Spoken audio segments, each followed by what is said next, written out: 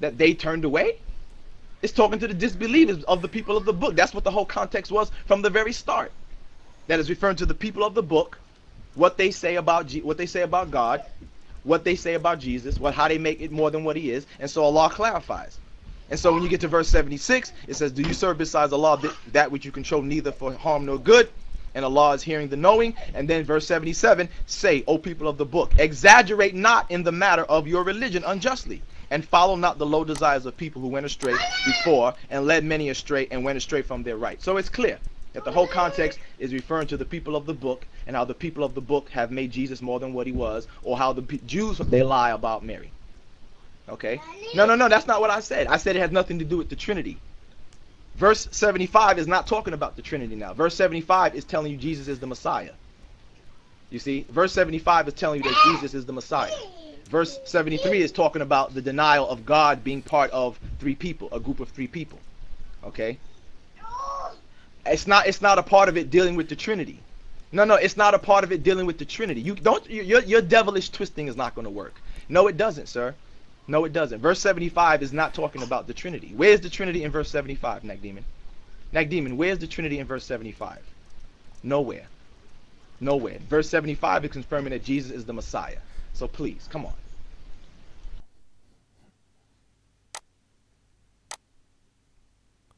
Okay, I was dotted.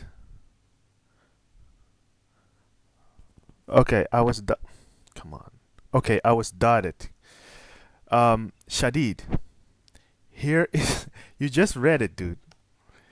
This is the argument, sir. The Messiah, son of Maryam, is nothing but a messenger. Messenger is but a messenger. Messengers before him have indeed passed away. His mother was a truthful woman. They both used to eat their food. Notice what the argument is. They both used to eat their food. See how we make the communications clear to them. Who's them here? Them are the same people as in verse 73 who say Allah is the third of three. And the argument here is, obviously, Allah says we make the communications clear to them. What communication? What sign is Allah talking about? The sign that Allah cannot be the third of three, because Mary and Jesus and his mother were just human and ate their food. That is the argument that is being made here. That's the sign.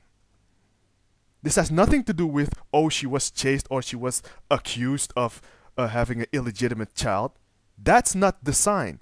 The sign is that they both eat their food. Right, Shadid? Right, Shadid? This is hilarious. So, recap. Here it says, Allah is the third of three. And those who say it, they disbelieve. Notice here. If they do not desist, who is they? They are those who say Allah is the third of three. Alright? Allah is part of a Trinity. And here it expands on this. Will they, who are they here, who are to turn to Allah? They are those in the previous verse who disbelieve and say Allah is the third of three. Will they not turn to Allah and ask His forgiveness? And then it culminates with this verse. Oops, wrong verse.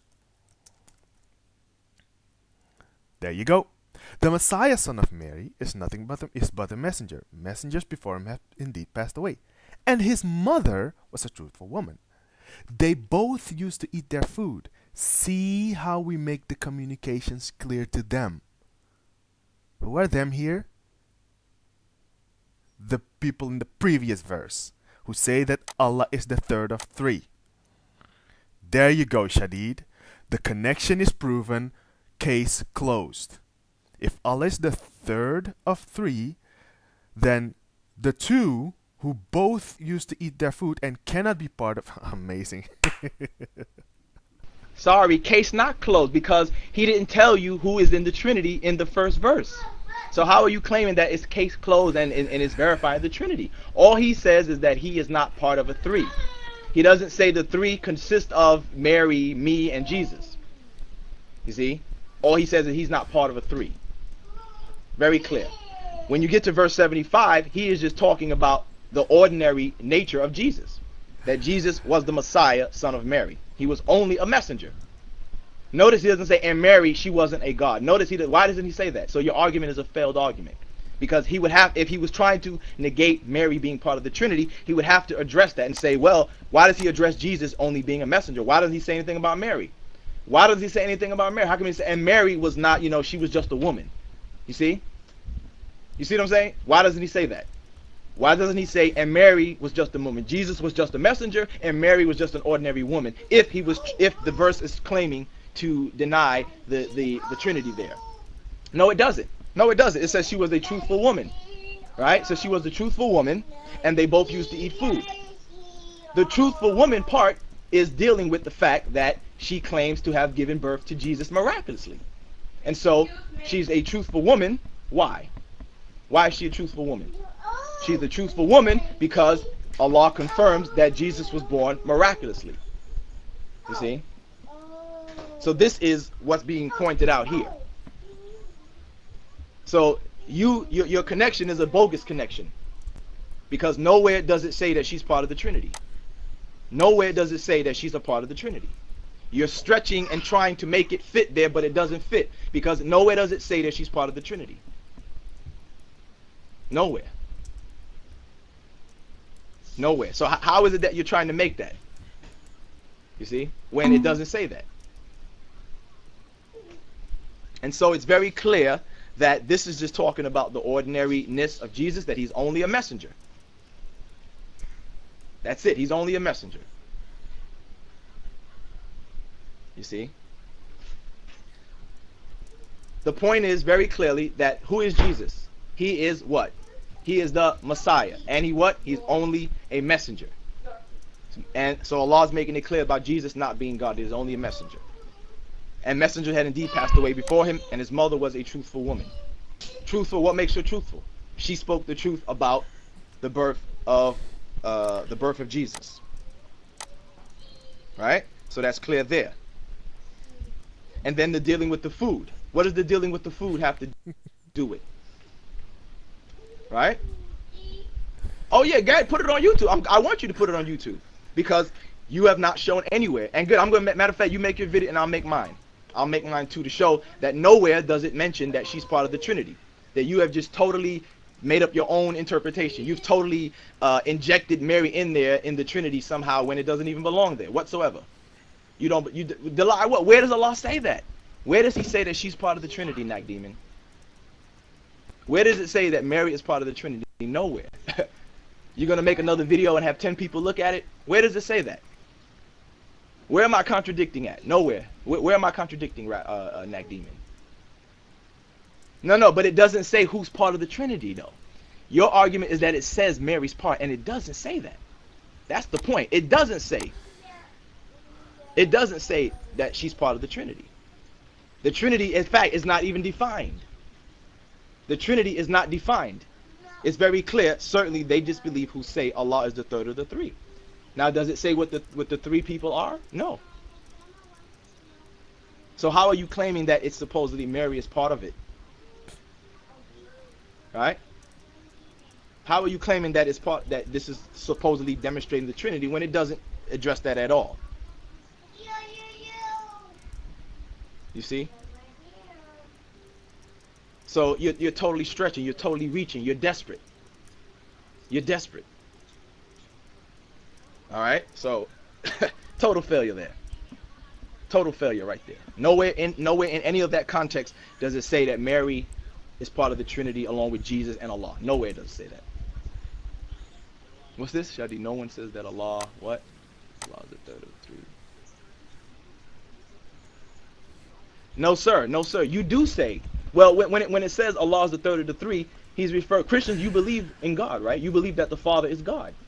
And he's the greatest one because your Bible says that. Jesus says the Father is greater than him.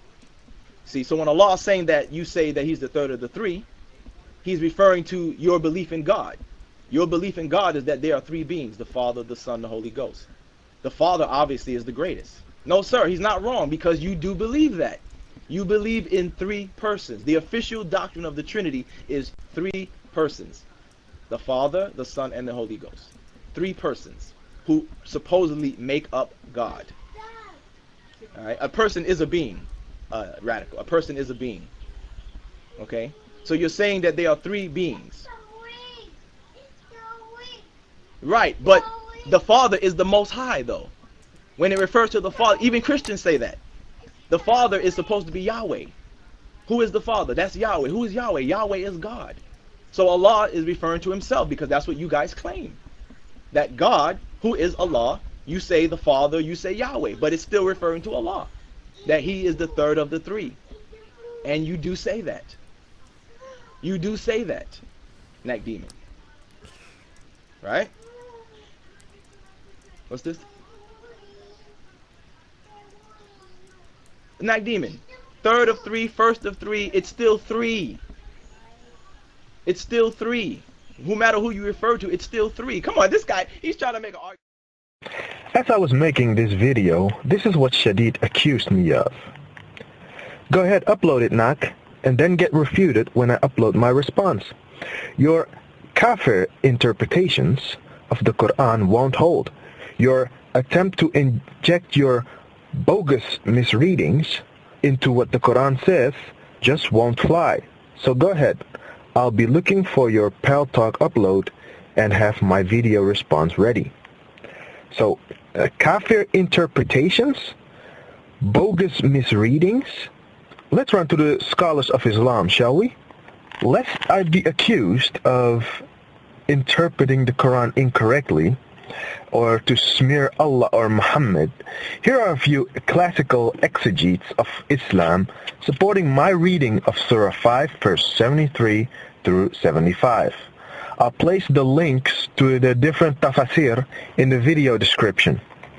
Here we see Ibn Kathir on 573 saying that this verse is talking about Christians in particular, and that As'udi and others said that this ayah was revealed talking about Isa and his mother as being gods besides Allah, thus making Allah the third in a trinity. And also, look at the other verse that he brings forth to substantiate his claim. Surah 5, 116.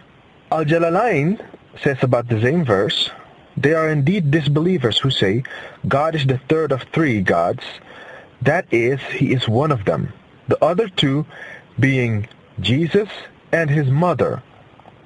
Ibn Abbas says about 575 that the sign here that Allah talks about, where he demonstrates that he cannot be a part of a trinity with Jesus and Mary, is because Jesus and his mother were not gods. The sign is, of course, that they used to eat food and thus were merely human. So although in Tafsir Ibn Abbas in 573 it speaks about a Father, a Son, and a Holy Spirit, it is clear that this is not what the text itself alludes to from the overall context of 573 through 75, but that the Quran clearly refers to Mary and not the Spirit as part of the Trinity, as it does in Surah 5:116, 4:171, and 6:101. Furthermore, should Shadid Lewis desperately try to appeal to Ibn Abbas' tafsir, which I expect him to do, to show that a companion of Muhammad knew what the Christian Trinity was in 573, it should be noted that Ibn Abbas himself is inconsistent.